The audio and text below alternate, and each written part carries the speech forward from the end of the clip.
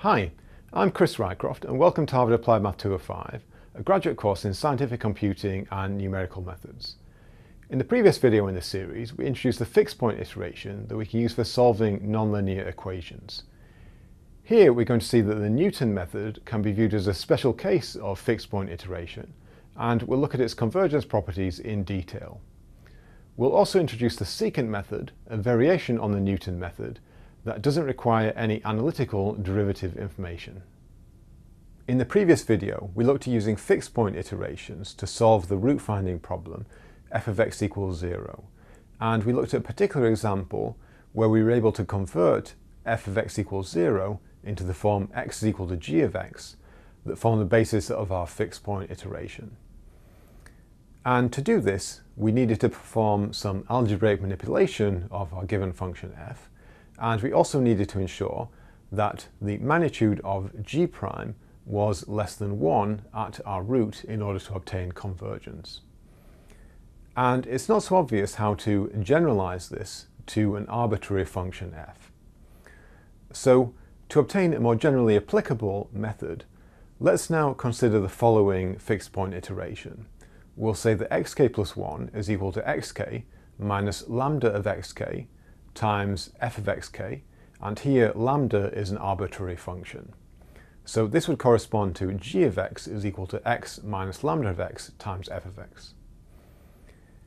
If we have a fixed point alpha of g, then that will give us a solution f of alpha is equal to 0. And that's what we're trying to achieve. And the only way that this could possibly fail is if lambda of alpha was equal to 0. Now recall that the asymptotic convergence rate of a fixed point iteration is dictated by the magnitude of g prime of alpha.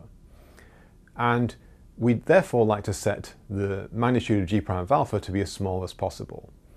In particular, we could aim for the magnitude of g prime of alpha equals 0, and that would allow us to obtain superlinear convergence. So suppose now that f of alpha is equal to 0. Then g prime of alpha is equal to 1 minus lambda prime of alpha f of alpha minus lambda of alpha f prime of alpha. And that will simplify to 1 minus lambda of alpha f prime of alpha. Hence, to satisfy g prime of alpha equals 0, we could choose that lambda of x is equal to 1 divided by f prime of x. And surprisingly, this would lead us to Newton's method. We'll have that xk plus 1 is equal to xk minus f of xk divided by f prime of xk. And so we see that we can justify Newton's method through an alternative logical derivation.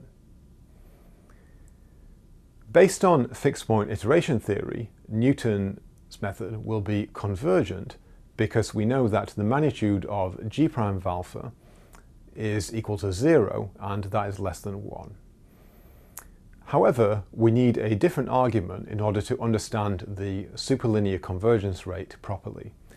So to do this, let's look at a Taylor expansion for f of alpha about f of xk.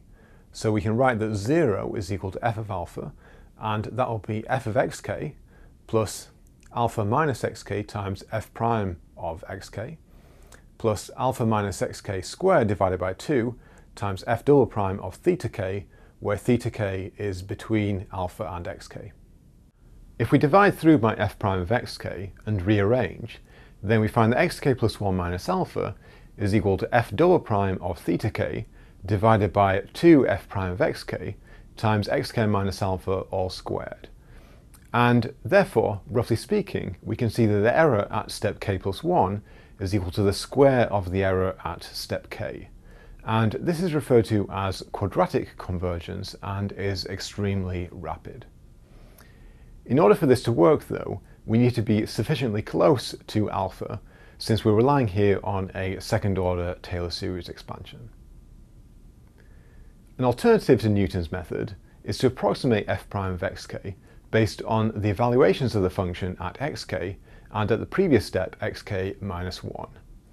And if we substitute this into our iteration, then this will lead to our secant method, where we have that xk plus 1 is equal to xk minus f of xk times xk minus 1 over f of xk minus f of xk minus 1. And the secant method has several advantages. Firstly, we don't need to evaluate the analytical derivative of f, and in addition, during the usage of the secant method, we only require a single additional evaluation of f. And this happens on the very first step of the iteration, since we require 2 function evaluations to do our initial gradient estimation. In general, this will be less work than in the Newton method, where we also need to evaluate f prime of xk at each iteration. As one might expect, the secant method converges faster than fixed point iteration, but slower than Newton's method. And in fact, it can be shown that for the secant method, we have that the limit as k tends to infinity of the magnitude of xk plus 1 minus alpha divided by the magnitude of xk minus alpha to the power of q is equal to mu. And here mu is a positive constant and q is equal to the golden ratio, which works out to be approximately 1.6. So let's now take a look at a Python example where we'll compare Newton's method and the secant method for root finding on the function f of x, which is equal to e to the x minus 2. Let's now look at the program n_secant.py that demonstrates the Newton method and the secant method to find a root of the example function f of x, which is equal to e to the x minus 2. And in this program, we first define our function f of x, and we then define a function df of x that calculates the analytical derivative of f, which in this case will be equal to e to the x minus 1. And this function will only be required by the Newton method and won't be needed by the secant method. We'll then define the starting point for our Newton method to be xa equal 2, and we'll define the starting point for our secant method to be xb equal 2. And in the secant method, we need to estimate the derivative of our function f using the previous step, xk minus 1, in our iteration. And on the very first step in the method, we won't have a previous step available. And we therefore initialize 1, we make use of xbb equal to 2.1, and we evaluate the function at this location. We'll then perform a number of iterations with these two methods. We'll print out our current iterates that are stored in xa and xb for the two methods, and we'll also print out the corresponding function values that will allow us to track the convergence to a root. We'll then perform the Newton update, making use of the analytical derivative, and we'll then perform the secant update.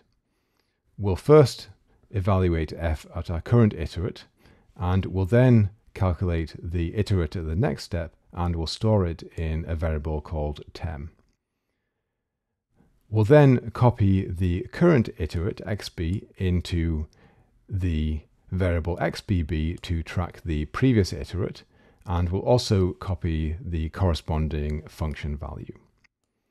We'll then update our current iterate to the new value that is stored in the variable tem. So let me now go ahead and run this program.